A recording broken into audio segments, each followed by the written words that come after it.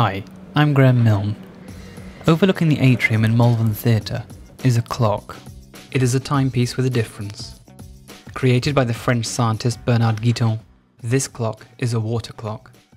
The clock, powered by a pendulum and flow of water drips, drops and splashes, counts away the seconds, minutes and hours. The time is read through two vertical flasks on either side. Ever-changing levels mark the hours and minutes. When I visited in July 2014, the clock seemed to be in need of some attention, so if you're in the area, pop in and show your interest. Hopefully Malvern Theatre can find the funds to continue maintaining this mesmerising modern water clock.